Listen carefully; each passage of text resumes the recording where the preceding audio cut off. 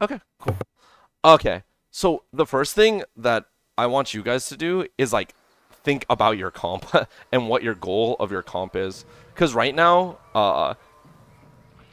you guys basically aren't playing to your win condition of your comp, and like I don't actually know if you guys understand the comp differences. Because this is like really important, understanding what the difference is between your comp and their comp. I don't know if you have prior scouting on these guys, if they play like ball comp a lot or whatever. Did you guys have like prior scouting on them?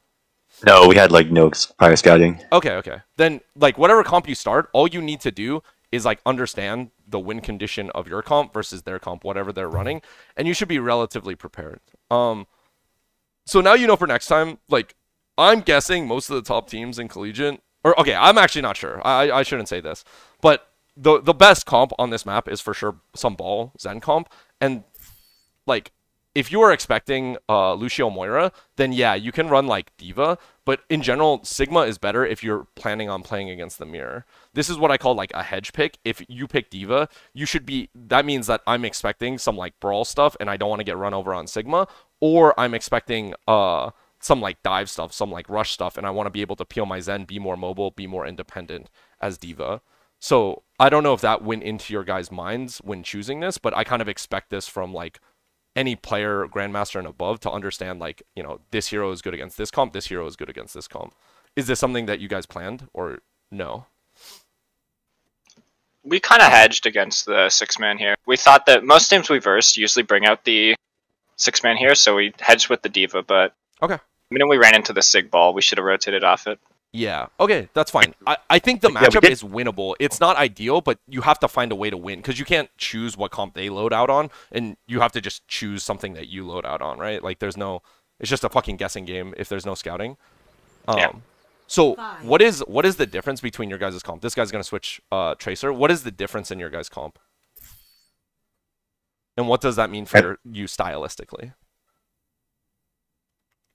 Uh, to me, the biggest thing here is that they have a lot more control with the backline unit, I think, right? Mhm. That's the first thing that comes to my mind looking at this. So if we're looking for point presence, for example, we look between those, yeah. So Sigma and Diva, and we're cycling between Diva, Ball, and Tracer, whereas they can actually take presence with Sigma. And Yes. it doesn't have to be on point, but yeah. Very simply, like Sigma holds space in the wide open way better. What is Diva better at? Because with every advantage there is a disadvantage. It's like a common thing in sports. What is your comparative advantage on your comp? You have this weakness, which is like don't fight out in the open because Sigma holds space better in the open. Diva does no damage from long range. What is your advantage? I would say that like because Diva has like her boosters and Matrix, like she can like contest space a lot much better, I guess. Like she can like go around the map more, and also like she can also like be everywhere in a sense. Okay, she can be everywhere. That's good. One, mobility basically. Okay, what's another thing? Ooh, I can't spell. She can just straight up dive. She does more damage up close, like, because she has shotguns for her. Pew, pew, pew, pew, pew. She has shotguns for her thing. She's actually, the win condition of your comp is to use your mobility to get the side space, because the Sigma can't move, you know, like, she can't take the same space as Diva. And then the other condition is, from that side space, you actually want to dive. You don't do any damage from range. If, like, I know how bad it feels to play Diva into a spam comp, and your team isn't diving, you're just standing out in the open doing 0 damage. You're like, oh, yep, I'm matrixing. Oh, I'm out of matrix in like 2 seconds, and then they're still just wailing on you. So what you guys actually need to do is connect. You guys need to connect as quickly as possible and close the distance. 4, 3, On this map too, 2, again, maybe you're expecting rush, but I'm pretty sure you can go this side most of the time unless they're Rhine. And if you see that they're Rhine, you should rotate off. But I would almost always go right side if I have a Zencom. Or sorry, Dojo side. But as soon as you guys see that they have a Sigma, this is where you need to cut LOS. You guys are now running away. You guys should have already from here, Diva needs to be on the wall, and you guys need to be choking them in and then looking for a dive inside. It's hard to look for a dive inside, which is why I said, you know, I'd rather just fight on this inside space. My Diva can just fly through the window, dive from the back line. But you guys already, like, don't understand the point of your comp, or the differences in your comp. So here, we need to get closer. We need to get closer, and we need to start choking them and start looking for dive. My ball tracer should already be behind them.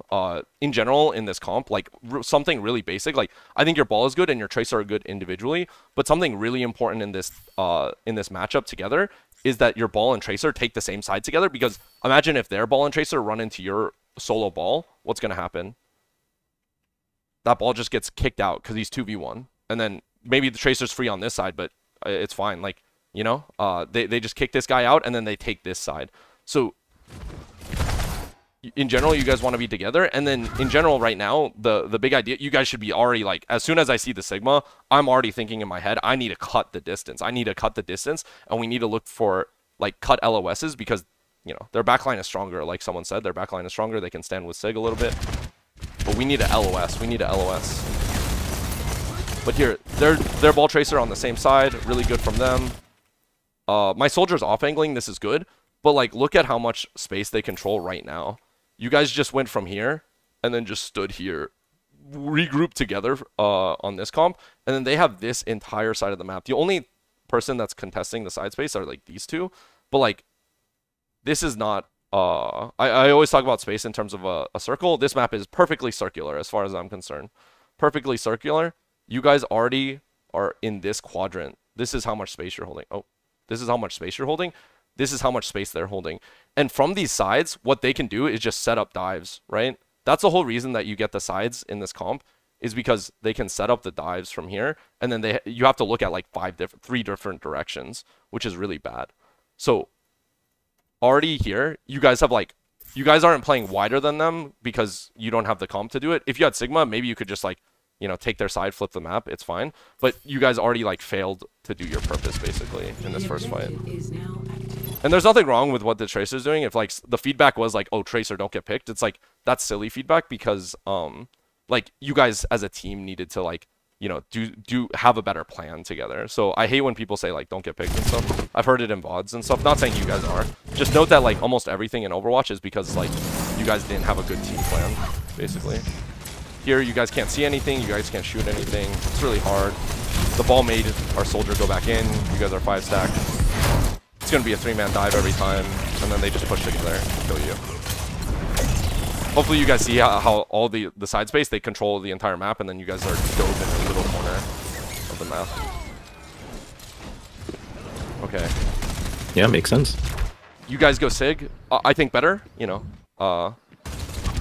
Oh, sorry. Another thing, if you guys are expecting this comp, you guys could just switch this to like a Widow or a Hanzo. I think Hanzo is technically the best. Soldier is fine too. It doesn't really matter as long as you don't pick McCree. It's probably fine.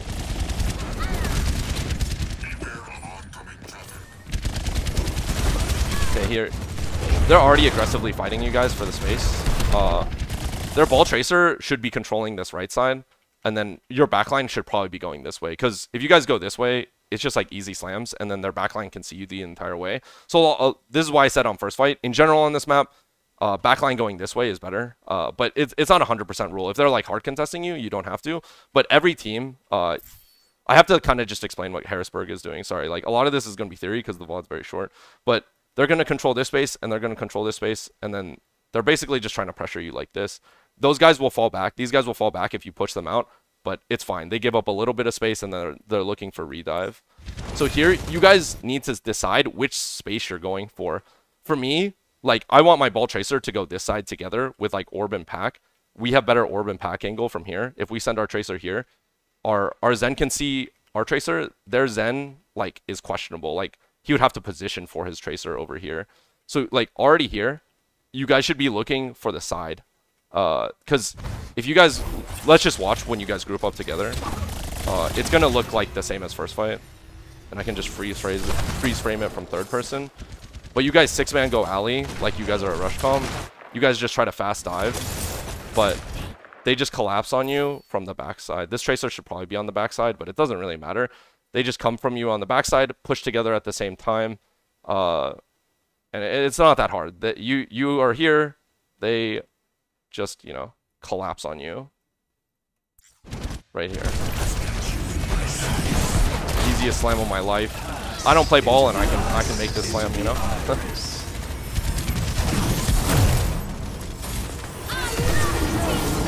Yeah, totally see what you mean there. Yeah, even the soldier went on the off angle because like you guys aren't even fighting for any of the space, and you guys are just playing like a Lucio Moira rush, but you guys don't even have speed to like rush into them. You guys are all just stacked up together.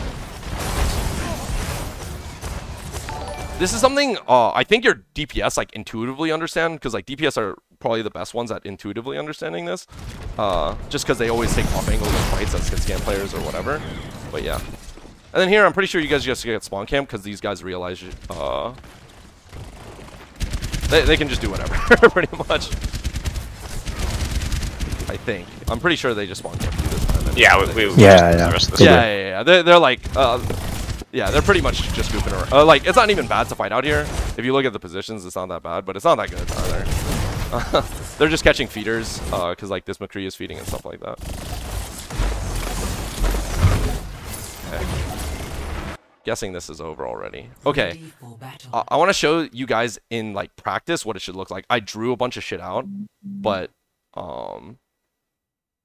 it's probably easier to see with a good example rather than watch a bad example.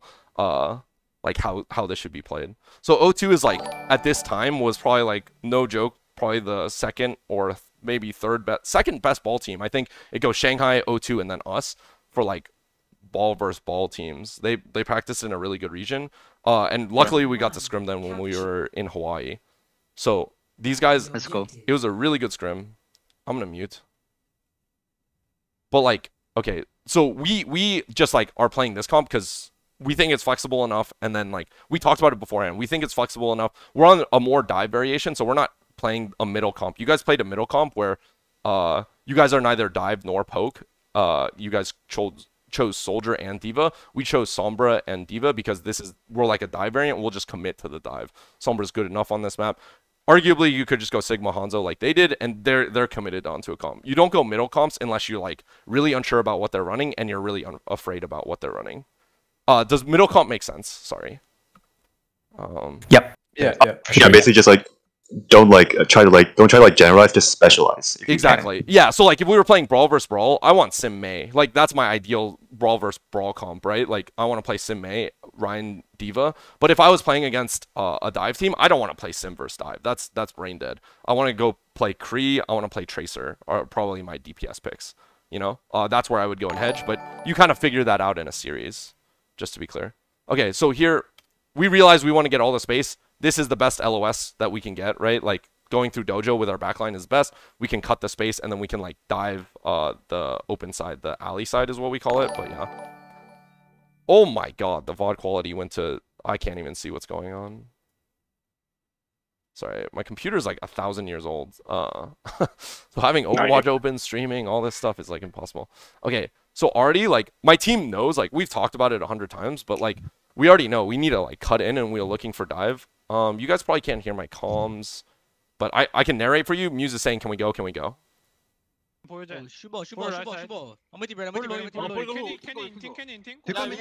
we inting? We're literally saying, can we inting? Because we know we just have to go. Unlucky, Bird got like kicked out, and then just, you know, sometimes this shit happens, you know, like their Tracer just one clips us. But you can tell we're trying to cut in. Even now, we're still like, our win condition has to be to dive. And we're still going, we're still going.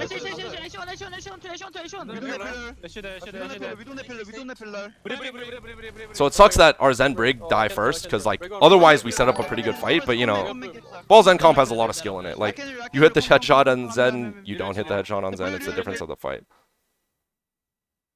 Okay, not that interesting. Or like, interesting that we have to just play to our win condition, so we already were cutting in. Space switches to Sigma, I think good.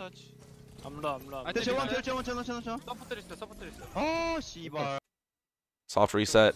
These guys catch us feeding. They're gonna just ult to kill us. It's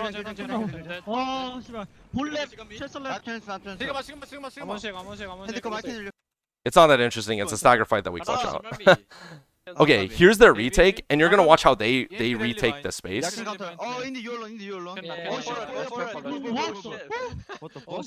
Ball and Sombra are together because if Ball just runs around this way, he can just get hacked by Sombra, Tracer, and Ball can just mark him.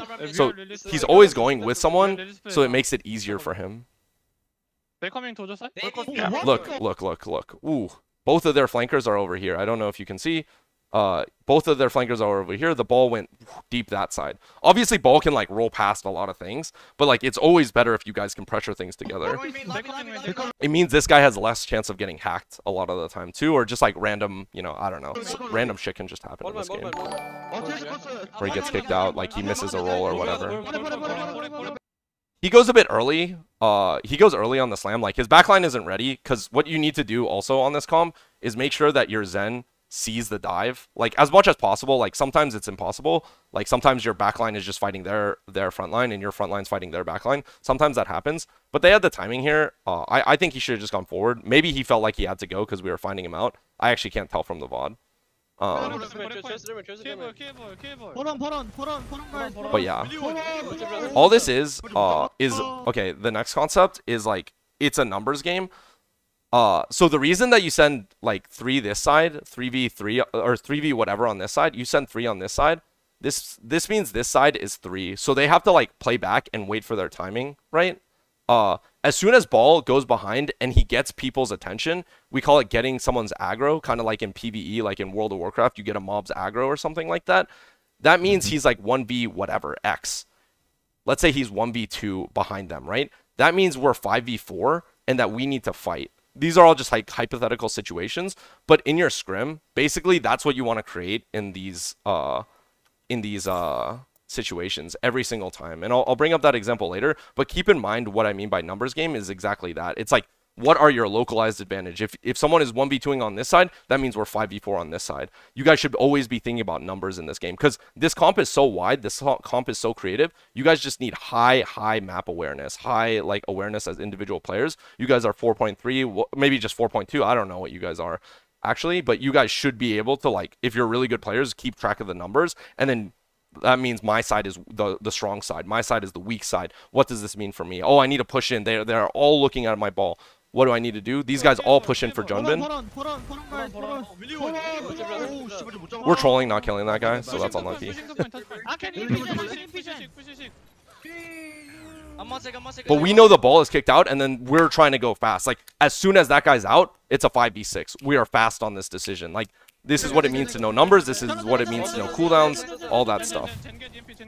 Yeah. Okay. I'm gonna... Yeah, so you went... Sorry, you went so... In like 10 seconds, you went from like a numbers game into an immediate collapse once you had the map control. Exactly.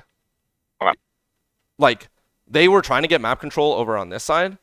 We either contested it or we were like... I'm actually not sure what happened on this side based on the VOD, but I'm guessing we were fighting it because Kevster was fighting over here, and then their 2 DPS came from this side. So I'm guessing we were fighting it, which is why their ball wanted to go fast. Because he was going to get kicked. Like, he's just losing HP slowly, so just go fast. But as soon as we realized that, they mistimed it. Their Zen was like way back here. They mistimed it so that their ball was over here. And then I was like, okay. And then my team is like, okay, just push, because this ball has 1 HP. He rolled all the way around. That's a 5v6. He got kicked out. Go fast. We're 6v5. Things need to happen like super fast in this comp. In general, like, fastness is related to like how many opportunities you see, and opportunities you see is based on your skill. Like, you know, if I can go for this player or whatever. Okay. Yeah. You guys, like, again, you guys seem to have, like, no plans. From what I can tell on your... I watched another VOD of you guys where I had your voice comms. Like, your voice comms are good, like, mid-fight. But you guys have, like, actually, like, 0 fucking planning, basically, going into every fight. You guys have, like, these general plans, which is fine. But it's, like, literally, like, are we coming out left side? Like, first fight in Koth is, like, the most important thing. You guys should know if you're coming out left side or if you're coming out right side. Like, with your backline together. It's just like a really simple thing. And like, I'll explain this a bit later, but from there you can make a plan. Like on Busan Sanctuary, the drum map, like, I want my backline to go to the dojo side, but if you guys have another plan to go the other side, that's fine too. I don't really care which plan you do. Like, as long as you guys have a plan for it, either side is fine on Koth. Like, yeah, there are like geography differences, but having a plan is better than having no plan. I'm like a firm believer in that. So here your supports are already split and your backline's already split. Again, here, it's Hanzo for this spot. On Sanctuary, you could choose to play Soldier, arguably, but I think it's almost always Hanzo. On this map, they pick Ashe, which I think is acceptable, but I think it's Hanzo or it's Sombra. Yeah, Soldier is a dog shit hero, I think, a lot of the time. He's just worse than Sombra. And yeah. Anyways, so your front line's going here. Your back line's split. Here's your 2 backliners, and then here's your Zen.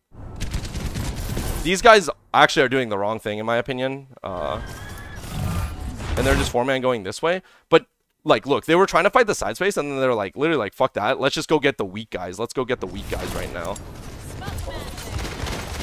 And you guys, thank God you guys took the side space, because from here you guys can actually kill their backline, kill something. You guys choose to kill the Sigma, which is fine. Whatever's free is free. But like you guys can kill the backline or kill whatever, because right now they're collapsing. They're collapsing, but that means you guys have more of the wide space. So I'd rather be in your position right now. And in fact, I think you guys do win this fight. As long as you live the dive, and this dive is way easier to win if your Zen's on the right side. You block the slam damage, and yeah.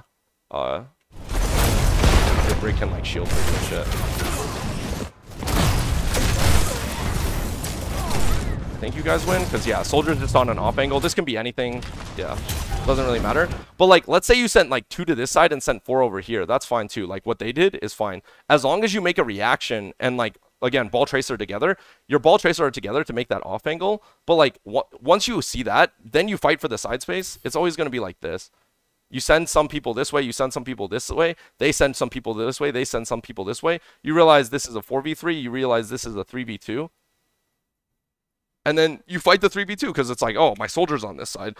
My soldier can help fight against the ball tracer on their side. Their Ashe can't help. Their Ashe is over here. That means we abuse this 3v2. And then from this side, I have this side. They should be pushing in this side. So it should look like almost like a yin-yang type of thing. Like these guys should be pushing this side. You guys should be pushing this side. If teams are good, you should never own 100%. You should never own a majority of the pie. They should always be fighting for the other side, or they should straight up just be fighting you for the sides itself. But here, you guys coincidentally, and I will say like coincidentally do this, because your soldier is on like what I think is the right angle if he's playing soldier.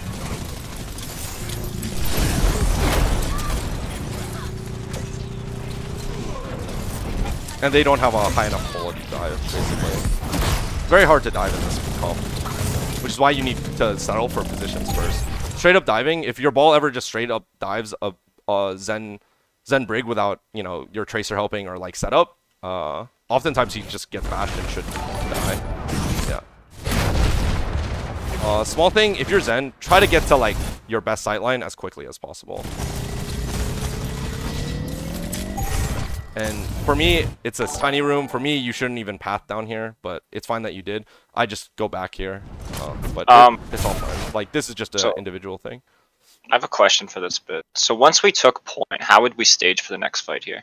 Yeah, that's a great question. Let me ask you guys that question. What would you guys want to do?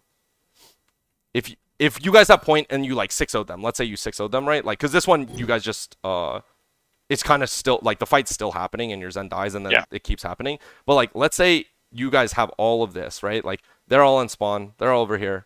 No problem respawning. Let's say you guys were over here. Like, had the entire map. You guys can literally, like, ghost to over here. It doesn't matter. What are your guys' ideal positions and why? I try and stage the fight like the first fight. Attempt to, like try and have our ball tracer collapse on their back line with a soldier on high ground again. Sorry, I was drinking water. So do you want to like sit back? You want to have your like Zen over here, your ball tracer? Yeah, probably. Okay. Any other ideas?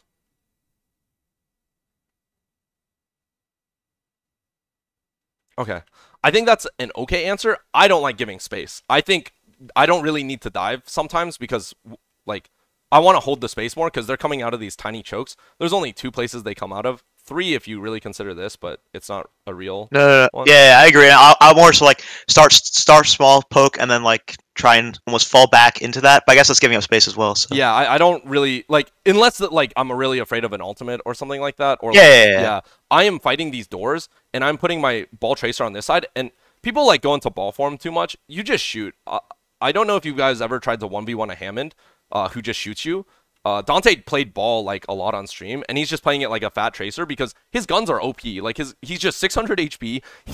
He can 1v1 every hero in the entire game, I'm pretty sure, by himself. Like other than Hog or something like that, he can just hold the space over here with the tracer. You guys just block this door with your I would put my like Zen soldier up here. You guys just shoot them in the hallway here, no problem. You can orb over here like as well from this angle. Yep. Ooh. Yep. You can orb here, orb the bridge, whatever. And you guys can just fight for this space. It's going to be hard to dive inside. Your ball would have to call for it. It's kind of hard to dive on the insides, but there are ways to do it. If you get this side, let's say like they 6-man go out this way, what I would do is just send my tracer ball this way, and then I'm slamming inside here, mining, and just saying like fight, fight, fight, fight, fight. If they 6-man try to come out here. If they try to come out here, similarly, I give them a little bit of space for their backline, but I'm just pressuring them out. And that means if their backline's coming out this side, the coast side, then the ball tracer's coming out this side, so you guys kind of have to watch for it. But I'm holding the space pretty aggressively. Again, unless there's like a good reason not to. Like they have like rally and we don't have rally, like something like that. Then I'm doing the soft poke and then backing, like you said. But I'm pretty sure if we win first fight, I'm pretty sure if like ults are equal, roughly in most situations, hold the space aggressively, just shoot them. Because they have the same comp as you. They can't just like bum rush you. If they just bum rush you, yeah, it should be kind of hard for them. You should just be able to do what you did first fight. They're all contained in one space, right? But yeah. Great question. Great question. And hopefully that goes over what you would do for retake as well. It's kind of the same thing on both sides, right? Like for retake, you would need to send your ball tracer on one side, and you would need to like maybe add more pressure to the ball tracer side. Maybe just like toss him, give Zen Brig on that side, and just like give him a bunch of packs.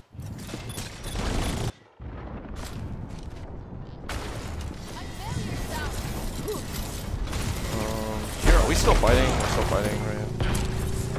This fight hasn't really ended. This happens in ball comp all the time, by the way. Like, fights will never end, and you are just constantly fighting. So everything is always winnable. Because it's just a skill comp. Like, it has a lot of individual skill in it. Okay, this is uninteresting, I think. Or, like, nothing team. Just, okay. Is this when they go fast on you with bomb? Yeah, and then we get cleared out. Yeah, I think they're like half pulling, but this is actually really good. So they put so many on this side, it means this side's free. You guys kick out the ball. After you kick out the ball, what's the numbers on this? 6v5, right? Yeah. Okay, this is our turn, our turn, our turn. They use abilities that you have to find your turn in this comp. Okay, now you have your turn. I'm going all the way around. I'm going all the way around as ball. I need to get this side from my team. And for my SIG, I need to get out. I want to get out of this fucking choke. For my whole team, I do not want to be stuck on chokes on like any comp in the game. I really don't want to be stuck in chokes. We're like half-half. Because we sit in the choke, our Brig's going back and forth like indecisively. I would have just gone here, gone wide, rallied to get space. Honestly, when you're in a choke, you have to use ults to get out. I would have sent my ball tracer on this side. And then basically it's a 50-50 fight, and then you fight from there. Set up a plan with our visor, something like that. Your ball looks for mines from this side, because this side is like the free side. Their tracer even goes to contest the ball because he's a smart player, so he's going to go do that. But yeah, instead you guys just stand in the corner still. Like, you guys are AFK in the corner. And again, you guys can see the side space coming into fruition here. Their ball and their tracer just come from this side and fuck you. Yeah.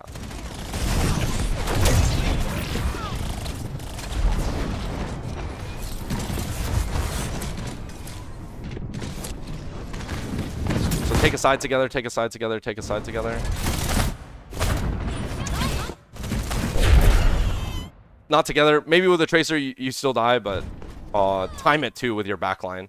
Like, if your backline's here, you getting space is, I don't want to say worthless, but like they just 1v6 you, because our team is literally like not just AFK, but they're like back here. So like when you gain space, time it with your backline. The front line always has to get space. Our ball tracer Sombra will have to get space. In this case, it's just ball tracer. Our ball tracer will have to get space, and our backline has to wait until our front line gets aggro. Then once our front line gets aggro, it's a 2v2 over here. Means it's a 4v4 over here, which means we should just be able to just fight. But here, like, you guys go in one by one, not on the same side.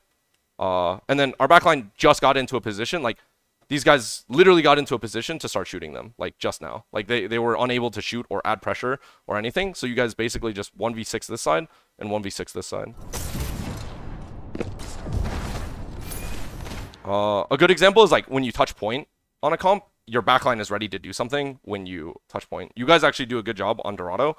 I can show an example of that clip, but hopefully you guys understand the concept. This guy's feeding on it. You guys can muscle through together. You guys don't always have to take the side space. If you have good ults, you guys can, like, whatever.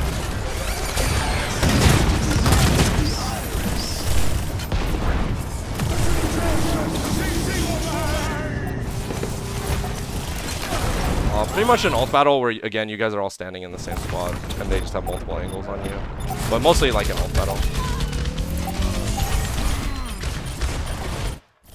Let me explain the frontline thing, because I think it's kind of important. Dorado. I'll just like give another example of this, but the concept is the exact same. You're touching card in this one. In the other one, maybe you're touching point so that your team can get aggro, so that your backline can move in. But the really hard thing about this comp is like Zen is very fragile. Oh no, it wasn't here. It was when you guys were attacking. This first part. You guys actually go up the stairs so that your backline can go and fight things. Again, you guys like understand this intuitively just because you played ranked or whatever, but this is bad. 1v. Hopefully you see 1v6. Like I don't really care if you get a 6-man slam. It's bad.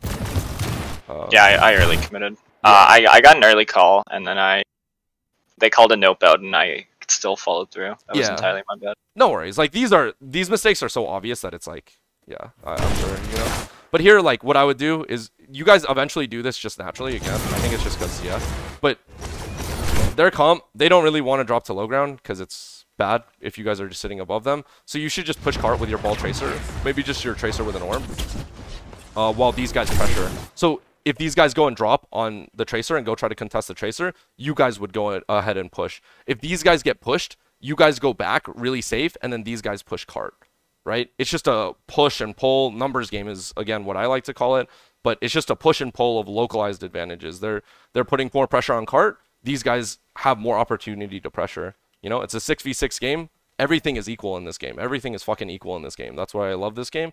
Everything is equal. You guys can play mirror comps. Even if you don't play mirror comps, there's a win condition to everything. I don't really care what comp you are. If you are Zarya, I would say the same. Like Monkey Zarya, I would say you would do the exact same thing here. Again, yeah. Okay. Cool. I'm trying to go over all the balls and stuff first, and then we can go over other stuff maybe later, like Orisa stuff. Because your guys' Orisa comp seems kind of weak. Oh, okay. Again, like, let's say you wanted to play like a more dive version. I think the more dive. Oh my gosh. Oh, sorry guys. I was late. Sorry. No problem. So like again, playing to your win condition, I don't know what everyone is running in Collegiate because you guys said you guys were afraid of like Lucio Moira, which I could imagine is a very popular comp in Collegiate. Is that right? Yeah, there's a lot of 6-man. Yeah, a lot of 6-man dives. Yeah. So like maybe you run this comp instead, right? Like you run Diva, Sombra so that your hit scan doesn't have to like get dove every single time. And then you're playing against this comp. Maybe they surprise you and play this comp randomly on this map too. Again, you guys will have to find your win condition. I have taught this a lot, and it's cut in, cut in, cut in, cut LOS, and look for dive. But like, we also think that they're going this side, because like most teams, we think that they're a balls end team, and we think that they should be going this side. So we're already cutting the distance from spawn. We're going bridge side because we think they're going bridge side, just like Harrisburg did. They went bridge side, right? Because Ash Sigma over here is like kind of good. So we even go this side. They don't go this side, but what we do is we cut the map differently now. This is not the same map as you guys where we cut it like, you guys cut it like this, right? Or like this. We have to cut it differently. We have to cut the map like this. This is what we want to do. So we actually take the bridge side all the way through. Space already said, like, I'm under them, I'm looking for dive. He doesn't want to take poke as Diva. This is his advantage as Diva, is his mobility, and then that he can dive. If Sigma was down here, he can't jump back up, right? If he's Zarya, he can't jump back up. Oh god. We took the side here. Go. Diva's just in the fucking cut. You see this guy just machine gunning this guy down. Because that's our advantage in this comp. Our Zen Brig even went closer for the dive. Like, we're all trying to dive together. We originally were bridge, so you can tell, like, Skewed was running up from this side. And then our Zen is even getting closer. We're like, committed to the difference in our comp. Yeah. If you just look at the differences in any comp, it should be very clear. And this is just like an Overwatch principle, in my opinion. If I could ask a question real quick, who calls the dive shots? Like, is it the ball or the DPS or Diva? It should be all of them. Zen can call dives in this comp. Everyone can call dives in this comp. The ball, actually, I want ball to call dives less. Unless he has like a big slam. In my opinion, like him calling dives is kind of a grief. Because these guys do the most damage. This guy can be like perma-invis, so like sometimes he gets kicked out against like really hard teams. Like an Owl is like really annoying because like randomly our Sombra would just get found just because people are good players and they're like fucking like randomly shooting and catch our Sombra. So like this guy's kind of unreliable, but at the same time he's very reliable. Once he is in position, it's like obviously I could be a coach and fucking call a dive for Sombra, you know, like he's playing the game like invis, like, you know, from his own spot. Tracer's great because Ball by himself, if he kills these guys together, then these guys just fucking suck. These guys just fucking suck dick. Like, honestly, like, you can never die to a Ball solo as this unless you have mines or something like that. So, in general, like, I think it should be split, essentially 33, 33, 33. This guy's like, you know, I think he's just like 15% or something like that. But on my teams, what I say is calling is like a group effort, and then also that like I need confirmations, and you guys should be looking at each other across the map. Like, you guys should be aware of each other across the map. Like, this is something that we've had to build synergy over time. But yeah, you really just want anyone to be able to call, and you don't call blindly. You like ask if you don't know if the person can dive. Some people are like, why couldn't you dive there? And it's like, oh, I was low. And I was like, oh, I didn't see you. That's fine. Like, that's why asking is fine. Can you dive? Can you dive? Or just like being really aware. I'm like, I see I'm full HP. I see he's full HP. We can just 2-man dive the Zen. Right? Like, maybe our ball's kicked out. That's no problem. Hey, dive with me. And that's why Indy is so good. And why, like, this is why, Space is really good as a player. This is why Kev's really good as a player. Like, Birdring's really good as a player. They all, like, can do this, and they all have the map awareness to do this. To, like, call for each other on dives. Like, rarely are these people just 1v6 diving. If they are, they're, like, making a huge gamble play, which is fine. But I think a common misconception in Overwatch is like my main tank needs to call. I think in this comp, not that he doesn't need to call, it's just like it doesn't need to be like he's on Reinhardt or Monkey or something like that. And he dominates the comms. On this comp, I think it's like much more closer to even split. Gotcha. Thanks. Oh, and Zen can call dives too, because if he gets a Discord on something, you basically just did 50, 60 damage to a Zen because it cuts their health by 25%, right? 25, 30, I forget which it is. But yeah, he cuts the HP of everything. So yeah, and when Brig has rally, she can call dive. I'm down for Brig calling dives as well. Skewed called a lot of dives on our team, especially on Monkey comp, but yeah, anyone can call dive. Gotcha. Thanks. Any other questions? I have one. What's the theory of Ashe in this comp versus like a Sombra or Soldier? Ashe is just better if it's like more open. Like Sombra, it's a really good question. Like, basically the more open it is, I want their comp. And by open, like open sightlines, like think, I don't know, a really egregious example is like Havana. Like that's really good. Junkertown A point, like this is really good. But honestly, if it's so open, you might want to play Orisa, right? Because ball's not as good when it's in the open. But like when it's open and when you have high grounds, basically. King's Row A, I imagine that something like this comp, maybe this is a Hanzo instead, is like quite good. Because it's hard to dive the high ground on King's Row A, right? And it's easy as defense to stay up on high ground. And the sightlines from high grounds are quite good. So this is more if you like can dive more. Like Diva and Sombra are more if you dive more and like want to dive more. You can cut LOSs. This one is if you like feel like the map is really open and you can just control the space by just like standing out and having your Ashe go wide, taking wide angles, having your Sigma going wide and taking wide angles as well. Okay, so it turns more into like a 3-man Sig plus supports plus Ashe versus the Tracer Sombra setting up for dive immediately with the Diva comp. Yeah. Okay. Thank you though. In this matchup. Yeah. In other matchups, it's a bit different. Like if you're against Lucio Moira, it's a bit different. Okay, cool. I want to talk about downtown actually, because you guys didn't get to play it, but it's a really good map to talk about. I think. Just like hypothetically. Oh my god, I have to go fly over there.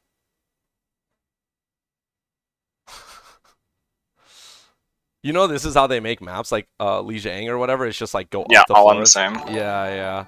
Busan, I've never actually traversed through Busan. I was like looking down like into the floor, but it turns out it was over here when I was like reviewing it. I was like, oh, okay.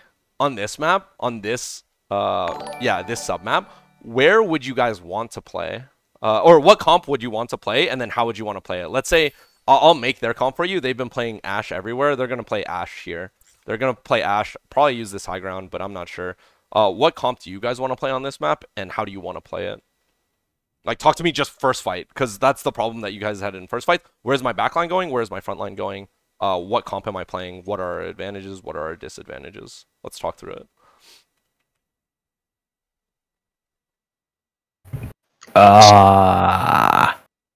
If we want to... Sorry, go. Yeah, go. Okay. I'm thinking here, to be honest, I would probably want to play a D.Va Sombra dive if I know that they're playing Ashe, just to contest her a little bit more, because I think she wants to go to high ground. And because of that, I would just want to go back with my team, and then probably be able to set stage for a dive on high ground. So I'm a little bit iffy on this side if we go pack, if we actually hold pack side, just because I feel like we can kind of get barraged from high ground if we kind of like walk out, but that's my thought immediately. So you want to go Tracer Sombra and you want to dive. You specifically, like, the Sombra is kind of hard to dive the high ground here, but you think the D.Va will be good enough, right? Yeah. Okay. And then Sombra can hold pack just in case like Ball or Tracer want to kind of hold that other side. Okay, so you want to go pack side with your backline. Yeah. And then, okay. Cool. And you expect there to be an Ashe up top? I agree. I expect an Ashe to be up top here, or maybe here, but most likely here. Okay. When Ashe is here, where does our D.Va want to be? Like you said, our backline's over here. Let's say it's Zen, Brig, not Sigma, just Zen, Brig over here. Where do you want our team to be? Like our front line to be? We established where our backline is. Where do you want our front line to be? Probably definitely on point. Yeah. Wait, if Ashe is on the high ground? Yeah. The D.Va and Ball right beneath her for the commit, right?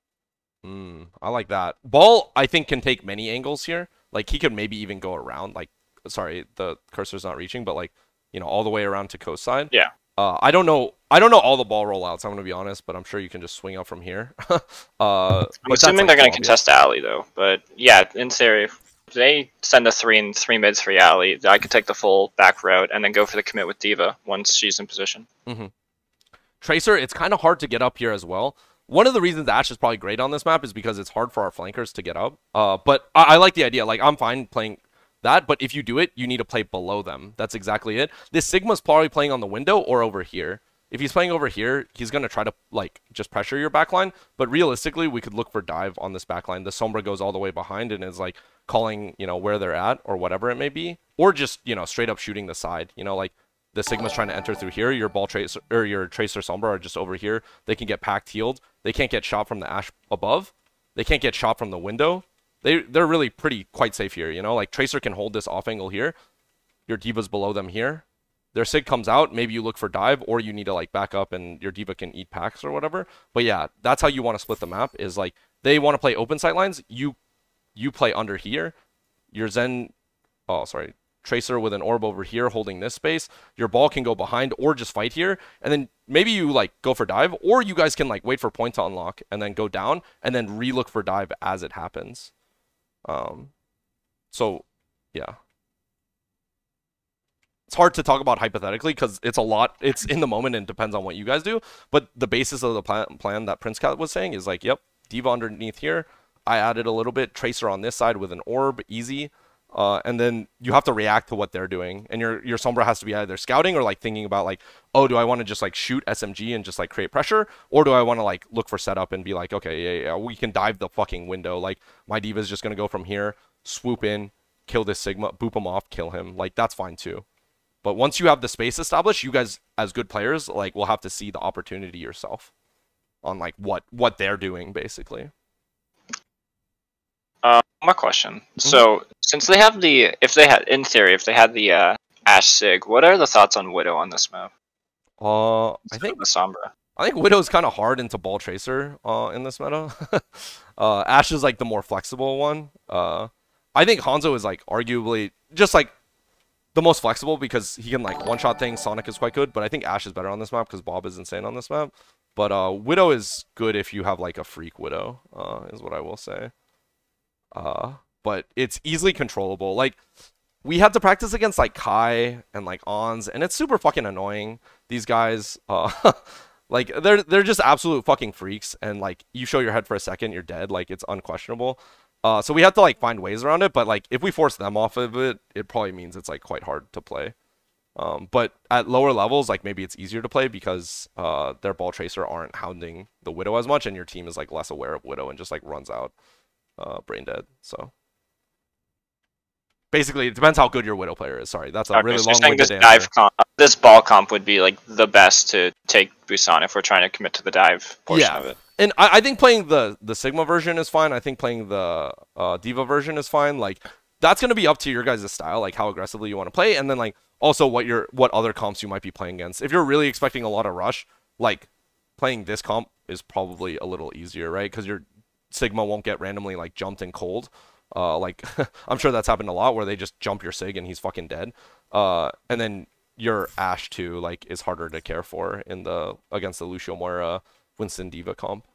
So it just depends on what you guys want to run. But you should just learn like one comp and learn the variations of it, essentially, is my suggestion, because learning like many different comps against every team is like probably too hard. Just learn like a style, and then you can like just change one or two picks, and then you're still the same comp, and you guys will still have the same hero proficiency.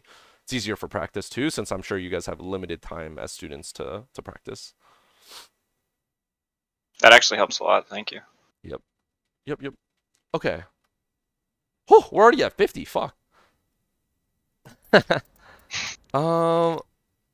Let's go to King's Row.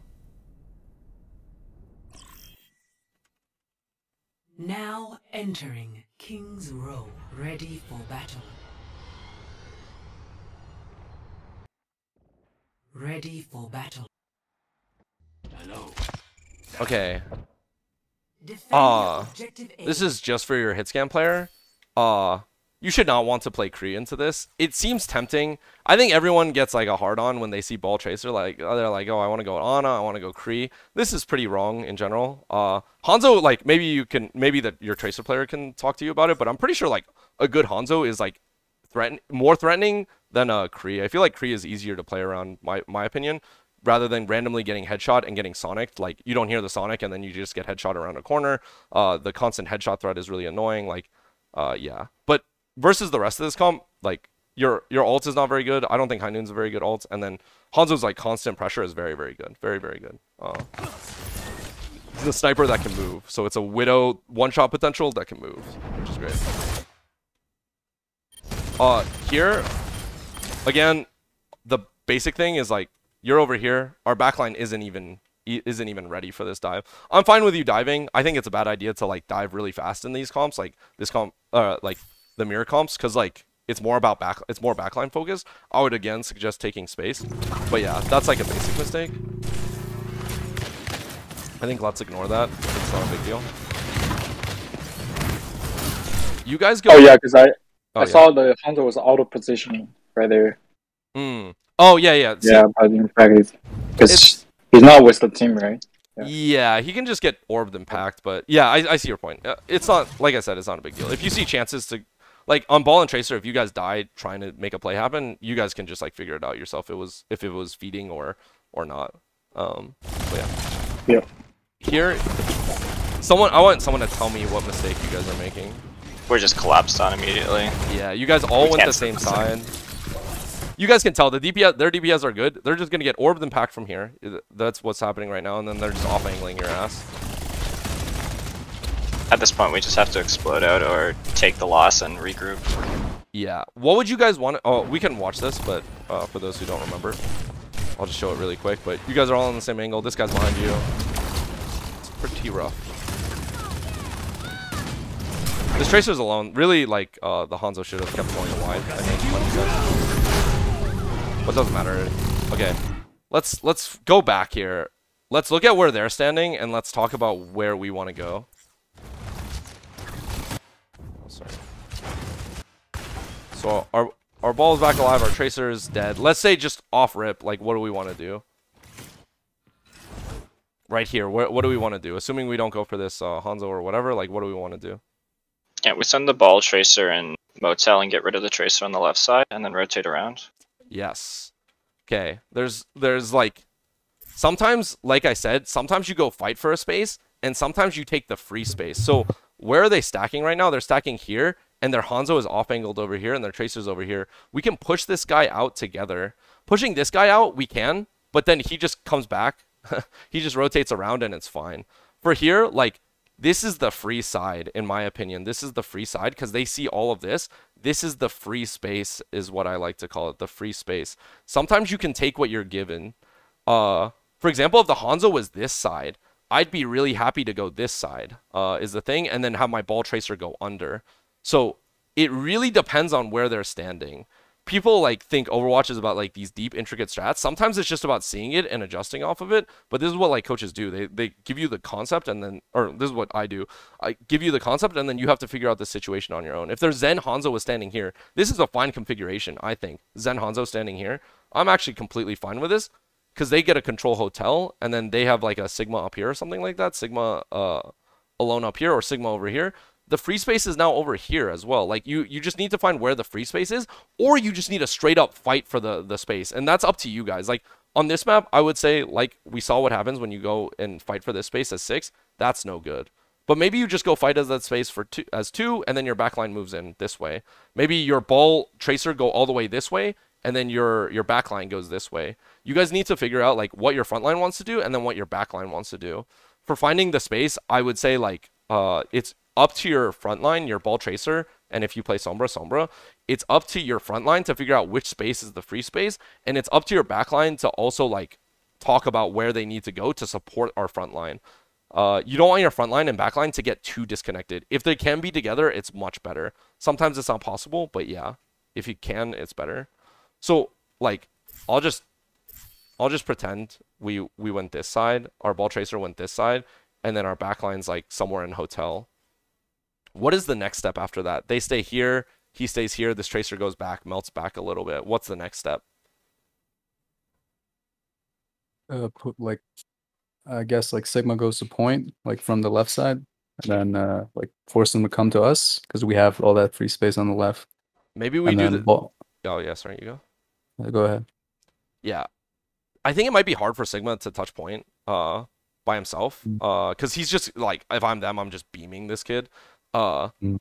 Maybe we just send our Zen's over here, right? Maybe we just send our Tracer to point here. He gets a orb, and then, like, we're pressuring point. These guys cannot see them anymore. Maybe this Hanzo can see them, and in which case, like, maybe I don't send my Tracer to point. Maybe these guys come out and contest the Hanzo too. Like, we can be creative here and just, like, time a pressure together, and then you guys come out. Maybe my ball Tracer, like, wants to go under here. Ball Tracer go under here, and then, like, our ball's looking for a, ball's looking for a boop slide over here, you know?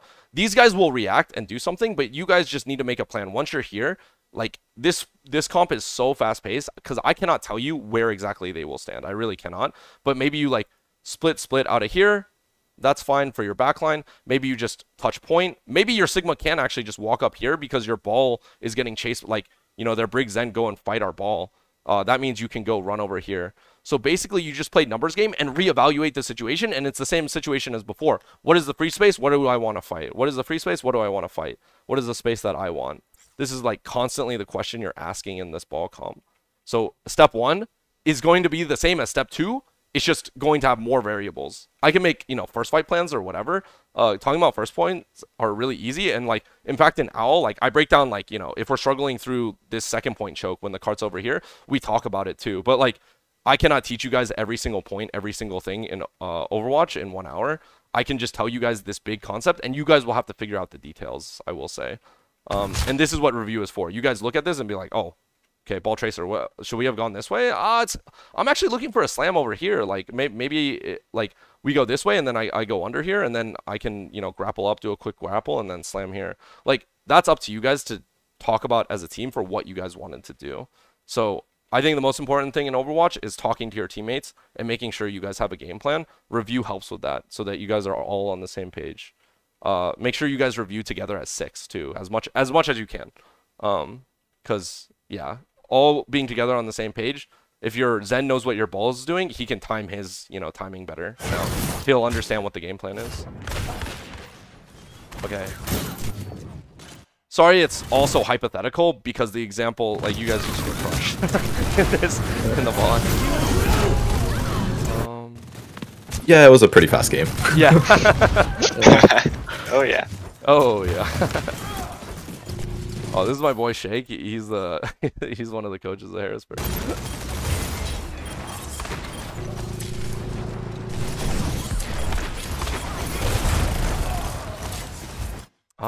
Okay. Oh, I'm just gonna go over this last part. I actually can't go over all the stuff I wanted to go over, so that sucks, but it's fine. Let's go over defense. Because I want you guys, I'm just digging home on like a couple of lessons and just dragging them out. Like, I know you guys are probably like, he's talked about this already, but I just want to make it infinitely fucking clear. Okay. What is their comp trying to do, and what is our comp? Like, what is their comp trying to do, and what is our win condition on our comp? I think starting this comp is fine. You don't know what they're going to run. You're afraid of Lucio Moira thing. This is fine. I don't really care what your starting comp is. It's a respectable comp. What is their goal? Someone tell me. They're going to put a lot of damage, like spam. Just take space and surround. Take space, surround. They're like a half dive, half poke comp, right? Okay, so what is your guys like? They have an advantage. What is their disadvantage? What is your advantage against them? Backlines. Backline? Suppose. I think they have a better backline. They have the same backline as you. Oh, 1, 2, 3. But you guys have Brig. So, and Brig isn't really a backliner. You know, she's like she wants to connect.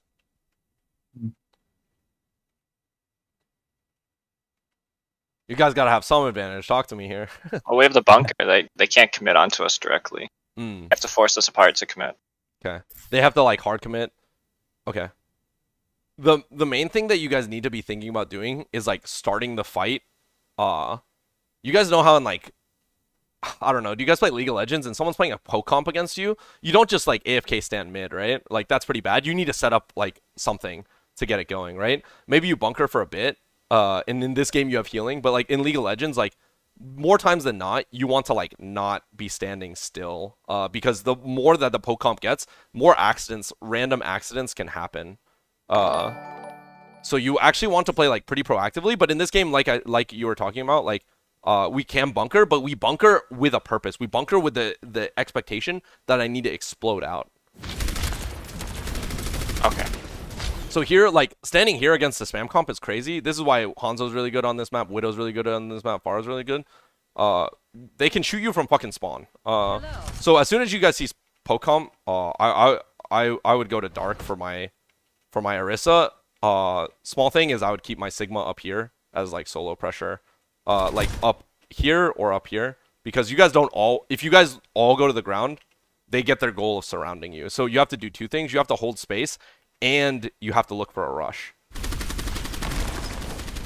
It sounds weird, but you have to look for a rush on Orisa comp. Also, when you're on high ground, you get booped. You can get booped from the thing, so it's pretty bad. So here, I'm pretty sure they're just going to surround you guys.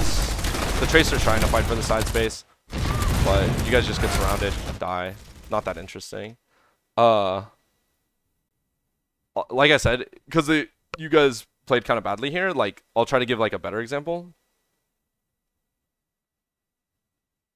Because we played against a very similar comp and like against what I think is like one of the best like Farah Hanzo teams in the league. Maybe we'll find out. Maybe the Hunters stick to this approach though, as the Hunters are So we're actually running like pretty much the same comp as you. I think Sigma was banned in this iteration, I'm pretty sure. But like they have a similar comp. Yes, they don't have ball, but oh my god, I can't pause. Yes, they don't have ball, but it's like very similar in concept. This one goes to BAP. They're playing Farah Mercy. They were playing Farah without Mercy, but similar concept. They have like way more spam than us. Our goal is actually like, one, we're not sitting on high ground because like high ground we can just get poked to shit on. And two, I leave space up there. Like I told them to leave him up there because they can't really kick him out. He can just use the mega himself, and he's holding this side space because it's clear to me. Classic King's Row. Like really classic King's Row is like, people think Ryan is really good on King's Row. Like Ryan sits here because he can't stand up here, right? Because he just gets booped off. Same reason as before. And then like Farah Hanzo just take this angle. They just take this angle, and then what happens is they own like this part of the map, and then the Ryan has to rush through hotel every time. That's why I think Poke is like really good on the first point of King's Row. But like this is like a classic in my opinion. That's why you leave someone up here who can like flank and like hold the space. So like the D.Va itself holds the space here. You could do this with like Tracer or whatever, but Tracer's like, I want Tracer over here getting packs if possible, because she wants to hold the space over here. If you lose like Plat, it's not doomed, but it's just like harder. So if we go back to the VOD, Space tries to hold there as long as possible. I think Kev, I don't know actually know where. Oh, yeah, Kev is alley, like we talked about. Yeah. And so right now we can just like 2v1 kill this Mercy some of the times. We've done that in scrims. But these guys are a little bit better than the NA teams we were playing against. But they have less space to dive from. Still, we're grouped up. Like 4 of us are grouped up. Space couldn't hold that angle the entire time. But right now, look, Bert, I don't know if you saw, but Birdring's actually looking to flank around because we're setting up our rush. We're setting up our rush. This is an angle for a rush right now.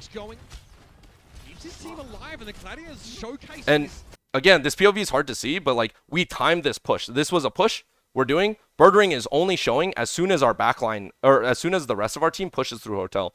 Pushing through hotel, we have to cut the distance, right? We know we're just sitting below Afara, and then we know their backline, their Ana has to be. You guys can see my mouse, right? She has to be towards this way. There's no way she's anywhere but that way. So we have to go and connect. We have a brig. They have like more spam than us. We have to go and connect. We have to make value out of our brig. This is why we were such, like, Gladiators was such a good brig team, is because we knew how to connect our brig. But again, Birdring dies, it's no problem, because we killed during this entire time, we were killing the rest of them, you know? And we set up angles for our dive. Like, because Birdring gets that 125 shot on Mercy, it's not that hard to hit Mercy as Hanzo if she doesn't know where you're at. And yeah, we just like look for a dive. Again, we found the difference in our comp. So that's the thing that I want you guys to focus on, because I can tell you guys struggle with that, because you guys are playing random ass comps on like every map as far as I'm concerned. Like I was watching your guys' Li Zhang versus I don't know, it was in the like actual YouTube VOD, and you guys are running like Hog Sig Lucio or something like that, and I like literally don't know what the fuck is going on. Like I don't know what you guys think your win condition is. You guys just kind of like are better individually, which is fine, but it won't win you guys versus better teams. I forgot if there was a second clip. This is maybe my bad for not remembering. I don't think this is that interesting. We're just like, yeah.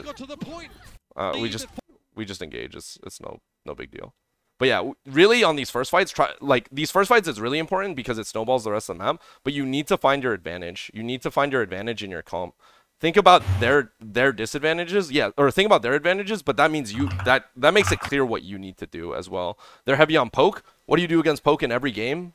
You rush it. You have to find a way to like dive them, basically. You have to find a way to kill them so that they don't keep poking your asshole. You know? Yeah. Okay. Sorry, if you have time, could I ask a quick question? Yeah, we're a little over, but no worries. I'll just leave it open to questions right now. Okay, so on the King's Row, there was on our King's Row against HU, there was one part where we actually got a pick, and I think it was like 220 or something. Yeah, it was on the Hanzo, right? Yeah, we got some kind of pick, and then like they knew how to disengage, and like we kind of got like their Hanzo was behind us, and then their Sig was in the room, and then their Brig and Ball like backed up, and then we just completely lost the advantage that we had because we just didn't like, I guess, capitalize on the pick that we had.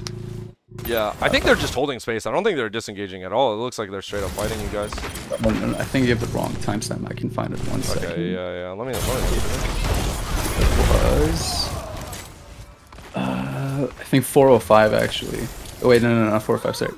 God, where was this?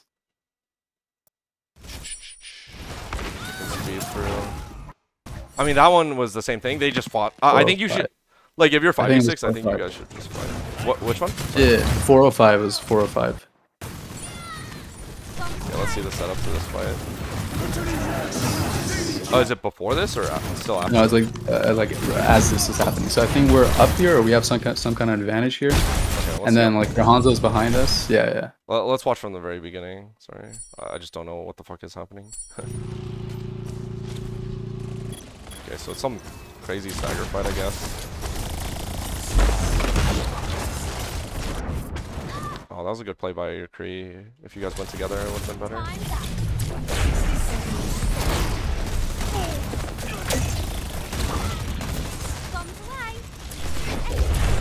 They trans.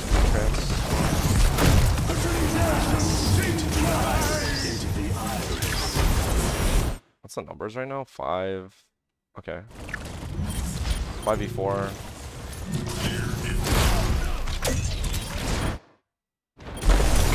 Here we trade, there's a Hanzo behind us, and their Sig is holding the room. Oh. Okay. And then like we're kind of spread out. We don't have like a single target. Oh.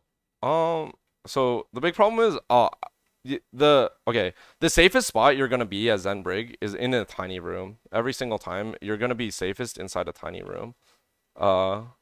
Zen is really good in tiny rooms. He can just like run backwards. After your trance, this is like a thing that we've told Shu, but it's like very intuitive. After your trance, you and your Brig should be talking about where you guys want to end up. Maybe you end up over here. That's fine. Like in different situations, it's different things. But you should end up like I'm pretty sure you should just be following the trance here, just running them down, and then you end up back here. Because here you just like end up like they're still just looking for the dive here, and you're like we're like not aware. Basically, getting your backline traded is like the main way that a team that's disadvantaged will win. They just make a crazy play on your backline, but this isn't even a crazy play. You're basically standing still. So, yeah. And then here, like our Kree goes back to get the Hanzo, and then our Tracers diving the ball, and Sig and Brig are just holding the point. Yeah. It's kind of like, should we have picked the single target, and which one would have been like what was the correct way to go about this? Yeah. So the correct way to go about it. I mean, so you just die here, right? Like this isn't that interesting. Just was mechanic, right? Yeah, like I saw the Brig was alone, and I saw my ball is coming with me to kill the Brig. Yeah. But I didn't realize. Yeah. See, okay. Yeah, we definitely need more communication. Yeah. Yeah. Oh, yeah. So, okay, I don't know. Like, the Tracer can go and try to kill this Brig. I think it's fine. He just gets one shot, and, like, it's kind of unlucky, because he's not expecting a ball. Like, shit just happens in this comp for the Tracer dying. The Hanzo killing things is the more concerning part, I think. Because I think this is fine. Like, he gets booped into a bash, and then gets one shot. Because I don't think you were trying to commit here. You literally, I thought you blinked into this Brig and bashed and killed yourself, but you literally got booped in. Yeah. So it's like fine, like not fine, but it's just like I think that's just like Overwatch shit. Like that's unlucky. Yeah. I think the main thing is that your Zen regroups and finds this thing. You guys are aware of this Hanzo on statue. Like literally no one was aware of this Hanzo on statue, even though he was here like the entire fight. I think, and then like if the Hanzo clutches out and kills you guys, even though you are aware of him, then he's just a god. Like there's not much to do about it, but. He's like separated from his entire team. He has no Zen. He has no Brig. I'm pretty sure you guys killed this guy as long as you guys are like individually aware. Because he's been standing on the statue this entire time. Yeah. Basically, he was shooting my Brig, so the call was Hanzo was behind. So I went to walk at him, and he just one tapped me when he climbed over. Yeah. So the Zen Brig just needed to like find the room so that Zen needs to like after the trance find the space that he wants to end up with because you have speed boost when you have trance. find the space. Like, I literally think you could, like, Zen over here, run at their Zen, and then end up over here. Like, you can get creative with it. It doesn't, like, if you have that much of an advantage. Like, let me watch. Okay, your flux. Right here, I'm pretty sure you just go into this room and then you try to kill the Zen from the backside. Rotate around, and then you're safe from the Hanzo and the ball as well. Yeah, this is like 100% the move, actually. I'm like, I hate to say when things are 100%, but this is like super clear to me. You just come over here, you kill the Zen, and then your Brig's like carrying behind, or like someone's like aware of the Hanzo. They're like, when I say aware, like I'm not sure what you should do about the Hanzo necessarily. Pretty sure you just leave him because he's alone, and then these guys killed the backline, and then you guys come and kill the Hanzo later. As long as you're aware, like I said, unless he gets like a crazy like 3 shots on your team, you should not do anything. And their Sig was holding the room. Do we just like let him be there, or like should we like all make a call like, oh, go for Sig? Wasn't Sig here? Oh, you want to go here? Yeah, like was that an option too, or is that just kind of like just poke him out until he goes away and we cap point? I think this guy's bait. I think this guy's bait. Cause there's a Hanzo behind, and then your front line's over here. You should be pushing literally anything else. Okay. Yeah. This is like really. I hate to say it, but like in this comp, it's like a lot of individual skill. Like this Hanzo behind is like disastrous for you guys, and like I think our backline going for their backline is, or sorry, our front line going for their backline is good. But like the fact that everyone else ignored this Hanzo is like, yeah. That's just like individual skill, like that no one recognized that this was like the most important thing to care for, you know, like. Yeah, that's true. If there was a Kree hiding in statue, like, or if there was a Kree in statue, I'm pretty sure you guys would have gone for the Hanzo, or would have gone for the Kree too. Like, that's just like literally up to you guys in the game. Like these mid-fight stuff is, yeah, I can't really teach it, you know, like, nice. There's some principles where it's like, you know, after a jump we regroup, but those are like concepts. Here I don't think this is any concept. It's like, end your trance in a good spot. That's a concept. But like, you know, being aware of a Hanzo and like how to play against it. Like, if this was a Widow too, I'd kind of have the same expectation that you guys would be aware of this Widow and not stand out in front of the open against the Widow. Thank you. Yeah. Sorry if that was a big pass, but it's just. No, it's fine. No, it was good. It was good. Oh yeah, I got another question. Yeah, go for it.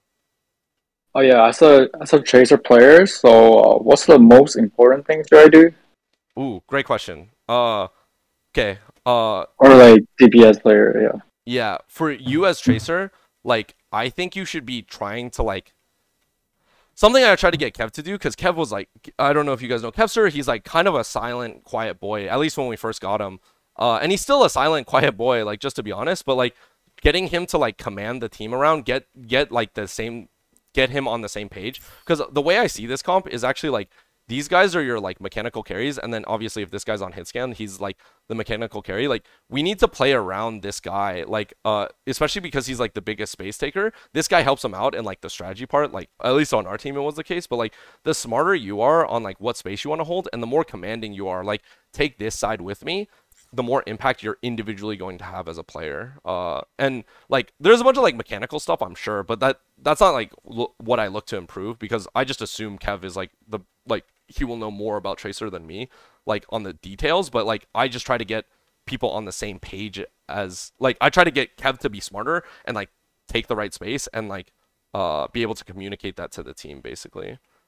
Even if he's wrong, it's like a learning process. And like when you start shot calling more in general, like you're gonna be wrong sometimes, but that's okay. Like I don't think anyone minds if you shot call and you're wrong, because like everyone knows that you just have to like choose something, and why not choose this thing, and you'll just improve on it, right? Like there's no way you can be 100% correct.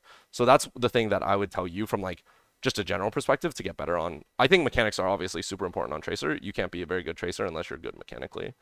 I don't really care how smart you are, but yeah, that's like a thing I can't really help you with. Okay.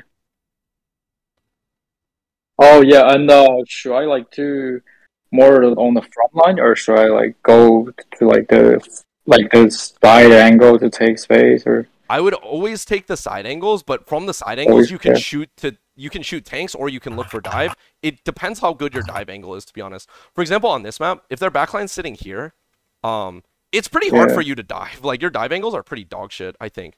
Here. Yes. Here.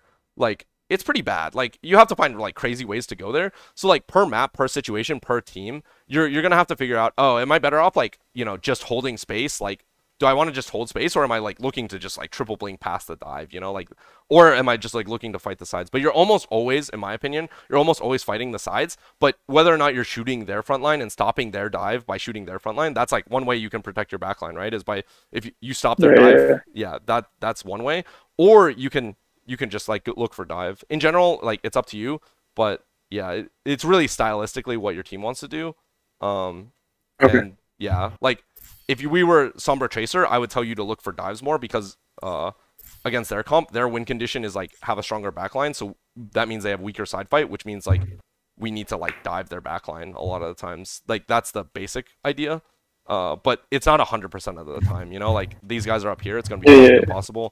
Force point, shoot out the ball, ask for orb, and then, you know, go from there. Mid fight, you can call for dives whenever. Okay, thanks. Yeah, no problem. Whew. Any other questions? Like, you can have individual questions, like, what is my role, if I didn't, like, explain it very well, too. Because I went more into, like, team concepts and stuff. I guess I would ask, like, what is, like, Sigma's role, like, in the ball Zen comp? Like, what are you just, like, shielding and providing space, or is there, like, any active, or is it more passive, just sitting? Yeah, yours is, like, you have to like have the best, in my opinion. Like, the off tank is like one of the hardest roles, and like, this is why I think like Void is like the best off tank in the entire world for sure. Like, like, he is like insane, because he just has insane awareness of what's going on, and you know that push and pull, the numbers game thing I was talking about, he's a master at that, and he knows which space to control. Like, he will naturally take really good positions on Sigma. I can find an example for you. Like, this isn't an Orisa comp, but like, the concept is still the same, of like, you should be really trying to greed how sorry, let me try to find the timestamp. 3:45. You should be really greeting your like maximum value, like, and maybe you'll feed sometimes. Like, space feeds a lot, but he like learns a lot from it. Here, when you're retaking, your best angle is from here. I'm like certain your best angle is from here. If you're fighting around this corner, if you guys think the cart, this was something I was going to review. If you think the cart's going to end up here, the fight's going to happen here, and your Orisa can push from here, I'd put my Sigma here, and then I'm shitting on them from the back. Like, I don't want to be stacked up on my Orisa unless I'm protecting him from like a window or something like that. And even then, like, if I have trance, like, I'm fine off angling, especially if I have ult or something. But I want to off angle and find like my most individual value here, and like, for me, that's you over here, or you guys letting them in and like playing the card here, and then your Sigma over here instead. But you should play like greedy. You right now, I think this is a problem with NA. Everyone just groups up and runs at each other, because everyone plays Brig Bap and then they just run it down. But like, on Sigma especially, you should be thinking like always, what is the best space I can hold, especially when you have ball, because you don't have to care for an Orisa. Like, sometimes you have to care for Orisa, and that's fine. Or sometimes you guys just rally in, and that's fine too. Like, you can go with the group sometimes. But, like, you should be thinking, like, this is my best space. I'm going to Sig Flux here, and then end up on their backside, and then I'm fucking them from here. Void's ended up here before. On third point, like, my Orisa holds here. I'm holding this. There's a third point snowball where you guys should have gone... Okay, switch hog here, so you guys are rolling. If you go hog. Yes. Yeah. I think I switched hog. Wait, I actually think I remember this call, yeah. The call was, guys, I'm getting creative. Guys, I'm throwing or something. Yeah, I think the hog for us as a team is kind of like a bit of a... I think I switched. Yeah, okay. It's a bit of a meme, you know. Here, what is the space that you actually want to take away from them, or that you have the best angle for? I guess the closer to the spawn. Over here? You want to be like here? This is kind of dangerous because they could pop out of this door. If there's no one on this side, maybe it's good. I agree. Oh, no, sorry, on the left side, I meant. Left side. Yeah, boom, here. And you come with like a Zen, you come with a Hanzo, something like this. You're fucking them from here. He's fucking them from here. Your Kree can go wide here. They're stuck in a corner, right? Like, this is your maximum value over here. And let's say like they're bunkered up over here. I would just fucking Sig Flux, end up above them, and then from here I just drop and then rush them and kill them, like 3-2-1 with my Orisa, and rush and kill them. Like, that's my whole like game plan on this third part of the map. is to like take position, especially when you guys are snowballing, and especially in the Orisa versus Orisa comp. This is stuff I was gonna go over before or after, sorry, but yeah. And usually like 1 DPS comes with me as I try to be greedy, right? Yeah, you need support, right? Like you never want to be 1v6, and in the ball comp you are like more like you're more the tank that they're following some of the times, but sometimes you're not. Like the Zen finds his own angle, the Brig finds his own angle. Like I'm totally fine if like Zen Brig start on the floor on A point with Hanzo down here, or like Zen's up here, Brig's over here, Brig Hanzo over here, and then like my Sigma's up here. Like I'm totally fine with this configuration because you guys are taking wider space. Yeah, you're more diveable, but you guys like adjust to the team or whatever. Like you can be greedy up here and then you back up and then you absorb pressure. This is what the numbers game and the map awareness, you give up more pressure and then you realize, oh, my ball has aggro, now I'm pushing in. So your role, like the main thing about your role is figuring out the numbers game and then figuring out what positions to hold as Sigma especially. That's something like other people can tell you what to do, but it's kind of hard. Like it's better if you figure it out yourself. I see. Thank you. Yeah, no problem. I guess something kind of quick, maybe on DPS, just because. So both me and Lan, so we're both our DPS players, basically starting always. Historically, at least in all of the matches we've like really tried to take seriously, it's almost always one of us on Tracer, and then the other is flexing. Something. So two actual separate questions. So I'll actually start with this one. Is I tend to be a lot more vocal on the Tracer, so like that's just because that's kind of like what my role ends up being. But I'm not afraid to admit like Lan is like light years ahead of me, just better mechanically on the Tracer. So just in your eyes, kind of like taking that, I'll say the comparison if you want like I don't know, like a rank number. Who should be playing Tracer? Comparison. Is this the question? Yeah. Basically. Yeah. The answer is always the better Tracer. I always want mechanics first. Got it. Because you can't replace skill. Like if you do 50 less damage to a support because you don't know how to blank melee and then your aim's slightly worse, that's realistic, right? 50 less damage. That's the difference between winning and losing a fight. And if someone doesn't talk as much, I think that's fine. It just means like you guys have to like literally look at him a little bit more and ask him to talk more. Like that's something he was kind of asking, and it seems like, you know, well, you guys don't seem like stubborn or unwilling to learn either. So like it's just something like maybe he's not like perfectly good at the beginning, but you like got to learn to grow it. Like I would never replace Kevster on Tracer just because he's like not talking as much. Yeah, it's too much of a grief on like the overall skill cap of our team, and there are just ways around it as well.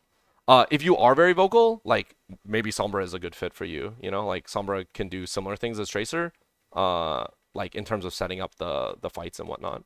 So that's an alternative, especially if you guys want to play more divey, more like more aggressively, essentially. Then that's fine too. But you can be vocal on any hero, and it's good. You know, you can tell other people what to do. Sorry, you had a second question. No, I think that gets my second question. Yeah. Okay. Yeah. There's one thing in this game that I cannot replace. I can coach a lot of things, but individual skill, I can only improve like maybe 200 SR. Like at like the top level, like it gets harder and harder to get those gains. Like you as a player, like even my own players, like I'm teaching them team concepts and how to work together, and that will make them better players for sure. But like I cannot teach someone really how to get better aim or like see a situation better and like, you know, make a better move. Like that's what my players got paid the big bucks for, you know. That's why you hire good players, and like coaches come second a lot of the times. Yeah. I see. Okay. Any other questions?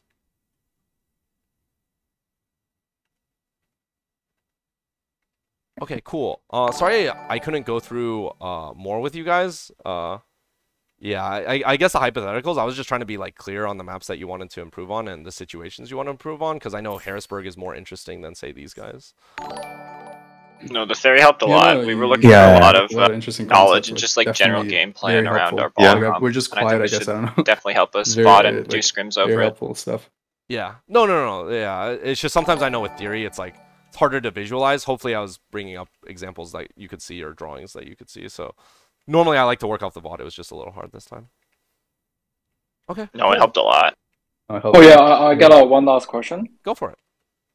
Oh yeah, if the enemy team run like Lucio more like 6-man, and what should we like play against? General idea. There's like a lot of specifics to it, but general idea. There's this misconception that you actually want to shoot the monkey, and you do want to shoot the monkey so that he doesn't dive your face. But if they're really good, like, let me give an example. Like, teams will just like be really good at pathing, and you can't always shoot the monkey, right? Like, they'll go this way, you can't really punish. They'll go this way, and then they fake around this way, and then they like, you know, jump under here, all shift under here, and then they're over here, and then you're like, Zen's like, what the fuck? They're so close. He backs up to here, like. I think that there's this overemphasis of trying to kill monkey. You want to pressure, if there's nothing else to shoot the monkey. But on these backline dives, I'll try to find an example, actually. It's like a general idea, because it's not going to be a perfect example, but they will have their own tail, because their Moira can't catch up to the monkey without pressing shift, and after she's no shift, she is really fucking killable. So you actually want to look to kill their backline. Like, make them traverse along, make them travel a long distance, make them jump from like far away, and just fight. And when you guys have support ults, do not run away. I hate when people play Zen and they just start running away and they're like, play distance, play distance, play distance. That's what you do in like one of the first couple fights, but every other fight, you just fucking fight. You just fucking fight with your Zen. Find a place, stand your ground, fight, because they're gonna out-rotate you. Here's the concept. These guys fuck up. This sim still has TP for spawn. She should have TP to run at you guys. I don't know how this isn't like basic, but yeah, I don't know. Whatever. It's Collegiate. So like, they're running at you here. Imagine the Winston jumps you here. What you're actually looking for during this time is your ball is looking to roll through, like boop them away, or just kill the BAP. And in this case, it could be the Moira instead, right? Yes, you can focus on the Rhine. But what I want to do is just rely on my backline to kill the Rhine, and then like have one or like both of my backlines survive. But I'm looking to kill the BAP in these situations. I'm not actually like, they have to walk from here to here. There's no fucking way they do that, right? They can sit on point, sure, but if they're rotating from here to here with their backline, you guys have royally fucked up if you're only looking at Rhine. And the same principle goes for Winston. Your Winston jumps. You look for boop, you look for slam, but you're mostly looking for the Moira, actually. Like, yes, pre-fight, you're looking to spam the Rhine. Yes, pre-fight, you're looking to just spam whatever you can, right? Like, that's great. But here, a lot of times, like, I want to be going after this BAP. I want to be going after this BAP a lot of the times. I think the Doomfist priority is, like, fine as well, but, like, that's the main thing, because you guys saw this BAP. He traveled from here to here. Obviously, Moira is going to be a little bit faster, but like with no shift, she's equally, if not easier, to kill. Because she doesn't even have lamp, or she might have self heal, but like it might get eaten by your own diva or whatever. So the main concept is like, don't be too afraid. If you have no ults, you can be afraid, but like at some point you just fight. Your backline, figure out a way to survive yourself. But I'm not focusing on like my backline. My front line is focusing on killing their guys. My front line pre-fight is looking to spam, poke, sure. But then we're looking to pressure, like, we want to kill the Lucio, we want to kill the Moira. Once the Lucio Moira are dead, let me, like, write out the comp. It's Winston, Diva, Tracer, Reaper. Like, these guys cannot survive. Like, Winston with no healing is actually the most dog shit hero in the game. Try playing Winston in DM. He's just actually, like, awful, right? Like, with no healing. Like, in these skirmishes, like, let's say your backline dies, like, your Zen, Brig get cut, their Lucio, Moira get cut. Or get killed, sorry. Like, you guys will win the 4v4. So, yeah. And don't be afraid to fight with Rally and Zen and just go first. Don't let these guys go first on you so often. Find a way to go first with your comp. Either just by positioning really aggro or, like, choosing to fight fairly early. Your ball will need to figure out details on, like, when to boot people back versus, like, his slam spots and stuff. But that's, like, kind of on him individually to, like, figure out, like, how fast they're rushing and, like, don't get my slam baited. For example, here, like, again, something I was going to go over, but you, like, slam, but, like, there's no purpose to it. You actually just need to wait for them to rush. During this time, like, it's their turn right now. And this might happen sometimes, but every time that you, like, you know, roll through or use a slam or use cooldowns, after they do that, it's their turn to go in. Luckily, like, you kind of just got booped up, or I don't know. Ball mechanics are weird, but yeah. Also, this comp can't kill Ball, so that's why it's really good. You have 3 divers that are, like, insane. Ball, Tracer, and potentially Sombra are all, like, insane at killing things, because Yeah, ball can't die to a Lucio Moira. Like, they do tickle damage to you. And they can't block your shield charge. I see. So just target selection with the Sigma ball Zen works against 6-man. Just like out rotate, out cooldown, stuff like that. I think don't rotate, stand and fight a lot of the times. Sometimes you need to rotate, but if you can stand and fight, if your Zen can shoot, it's a good enough spot. If your Zen can shoot, get Discord. Like ball rotating, as in like if they rush us, like ball has to roll in and like roll. Oh, okay, go got to their back line. Yeah, disorient them, kind of thing. Yep.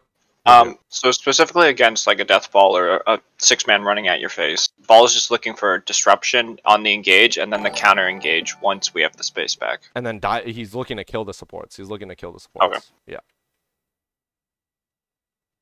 Lucio's also like surprisingly easy to kill because when Lucio runs out into the open, a lot of the time you're playing out in the open, he has no walls to climb, so he's actually just like he's like fairly easy to kill a lot of the time. So people think Lucio Moira is really hard to kill, but this scales with skill as well, because like a tracer that knows how to like clip, like just has better like aim, it's really hard to kill at low level because like, you know, passive healing just does a ton at low level. But yeah, target selection is like kind of important, and just like individual mechanics is really important. But yeah. Thank you. Okay. Any last questions? I got one more, I guess. So okay. You guys said I got no. More, It's kind of finishing up. It's just like like if we were to do a scrim like tomorrow, like what would be like the top 3 things we should focus on for it? The top thing, I mean, the top thing that I would focus on, if you guys are, it's different against different comps, but basically what I want to look for is like, if you guys are playing versus any dive comp, I want you guys to be talking about like what space you want to control. This is important like pretty much in every comp, what space you want to control. And then if you're playing against a dive comp, I want you guys to be thinking about the numbers game. The numbers game is like really, really important. And then the timing with the numbers game. So numbers game is just awareness. You actually need to be, the next thing is you need to be in position to actually like, if my ball tracer are like fighting over here, my Zen Sig whatever, my Zen Sig Brig should be ready to fight over here. If I'm over here and I'm aware of the numbers, that's good, but I'm not ready to actually pressure at the same time as my ball and tracer. So those are the 3 things I'd focus on. Okay, that helps a lot. Thank Numbers you. game, timing, and what space do you want to take? Sorry, just to recap. Okay, I'm not even going to ask one more question. You guys will come up with it. Fair enough.